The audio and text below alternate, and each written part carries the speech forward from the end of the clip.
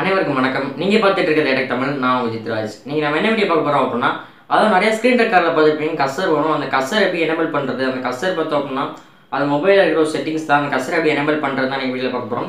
அப்படி கஸ்ஸர் இல்லை அப்படின்னா டச்சஸ்ன்னு இருக்கும். டச்சஸ் ஸ்க்ரீன் ரெக்கார்டில் போகும், டச்சஸ் காட்டும். அந்த டச்சஸையும் எப்படி எனேபிள் பண்ணுறது அப்படிங்கிறத நீங்கள் நம்ம வீடியோவில் பார்க்க போகிறோம். வாங்க இந்த வீடியோக்குள்ள போகலாம். அதுக்கு முன்னாடி நம்ம எனக்கு தமிழ் சேனலுக்கு சப்ஸ்கிரைப் பண்ணலாம் அப்படின்னா இந்த வீடியோக்கு இருக்கிற சப்ஸ்கிரைப் பண்ண ப்ரெஸ் பண்ணி சப்ஸ்கிரைப் பண்ணிக்கோங்க. கூட ஒரு பெல் ஐக்கான் டாக்க வந்து சேர்த்து ப்ரெஸ் பண்ணிங்கன்னா அடுத்த நாள் பார்க்கலாம் புது வீடியோ வரணும். அது உங்களுக்கு உடனுக்குடன் நோட்டிஃபிகேஷன் காட்டும்.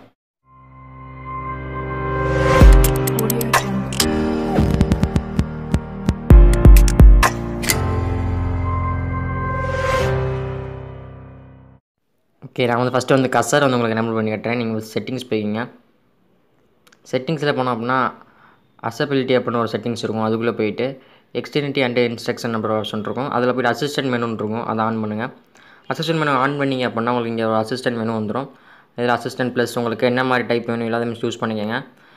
கஸ்ஸர் சைஸு, கஸ்ஸர் ஸ்பீடு அப்படின்ற மாதிரிலாம் 2 ஆப்ஷன் இருக்கும். நீங்கள் இப்போ இந்த அசிஸ்டன்ட் மெனு சூஸ் பண்ணிங்க அப்படின்னா கஸ்ஸர் அப்படின்ற நிறைய ஆப்ஷன் கொடுத்துருப்பாங்க. அதில் உங்களுக்கு எந்த ஆப்ஷன் வேணுமோ யூஸ் பண்ணிக்கலாம். அதில் கஸ்ஸர்னு ஒரு ஆப்ஷன் இருக்கும்.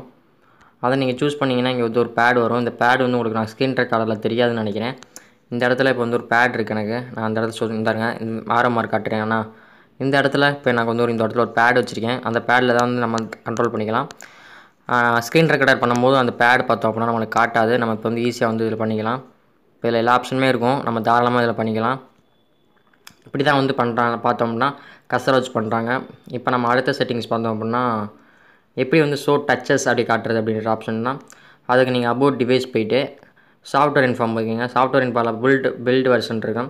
பில்ட் வெர்ஷனை வந்து ஒரு 10 டைம்ஸ் வந்து தொடர்ந்து ப்ரெஸ் பண்ணிங்க அப்படின்னா டெவலப்பர் ஆப்ஷன் ஒன்று வந்து உங்களுக்கு எனேபிள் ஆகிருக்கும். இங்கே பாருங்கள், இங்கே வந்து ஒரு டெவலப்பர் ஆப்ஷன் இருக்கும். அதை கிளிக் பண்ணிங்க அப்படின்னா நிறையா செட்டிங்ஸ் இருக்கும்.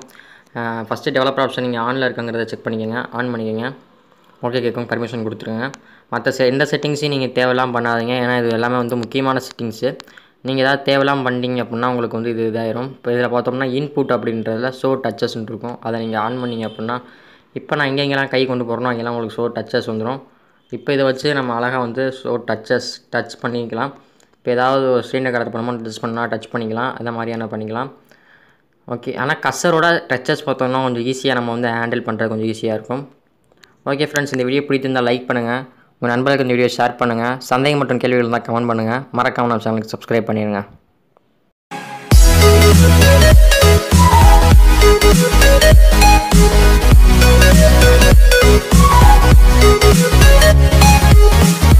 We'll be right back.